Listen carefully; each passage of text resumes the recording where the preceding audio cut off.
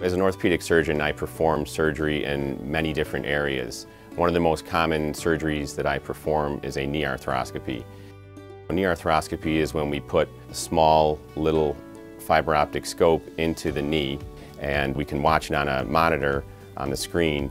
And as we're watching it on the monitor, I have the camera and the scope in one hand, and then I have different tools and instruments that I can use in the other hand through another small poke hole. And we're able to clean up and repair and fix different problems inside the knee. One of the nice things about knee arthroscopy and any of the arthroscopic procedures is that it's able to be done in an outpatient setting. So these patients do not have to be in the hospital overnight. They come in that day, they leave the same day. They often go home within a few hours of their surgery.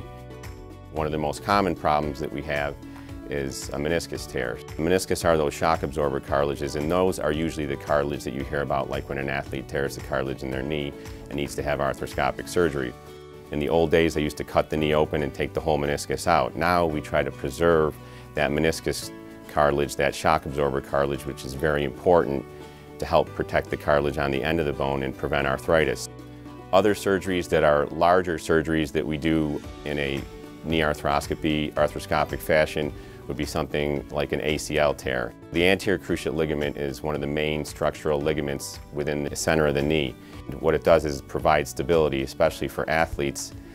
In the patients who tear their ACL, we're able to make a new ligament, reconstruct it, because you can't really repair the ACL when it tears because it usually shreds and you can't really sew it back together.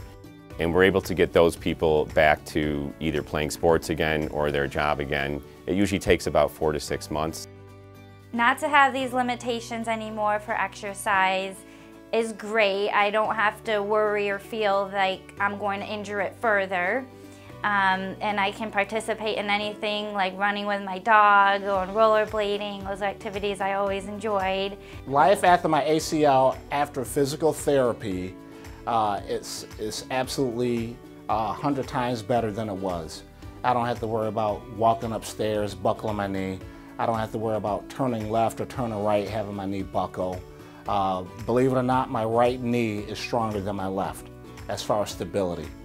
You know, so I do a lot of biking now. I can work out, I can do some squats, I can do some leg presses, whereas I couldn't do it before. I can stand on my right knee, on my right leg, and bend my knee.